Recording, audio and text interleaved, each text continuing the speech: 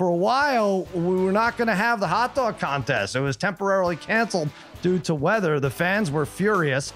And then Chestnut reportedly said to his eating mates, he said, I'm going to get the rest of the guys out and we're going to do this.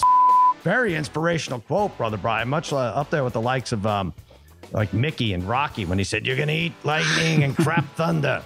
But and he did it. He won 16th mustard belt, 62 hot dogs in 10 minutes, only 62, Bride. They're like, oh, what, is this only 62 in 10 minutes? Does he have a gastrointestinal problem? Should he see a specialist? He's slipping. I know. Well, the thing is, he wins so easily. Like, what is if he can't break his own mark, right? Because what does he have to get? Is it 76, 77, I think, to break it. 77, right, to break it. So, like, if you can't get that, you just like, all right, it's an easy win. Don't have to go crazy. Although it sucks if you bet it, right? That whole delay. It did suck if you bet it. I had an adjusted over 66 and a half. I'm like, this is great. He's talking, right, Harry? He's talking big. He's like, I'm going to break. You just can't. I think it's over, though, with that. I think Brother Bry is right. It's like, what's the point?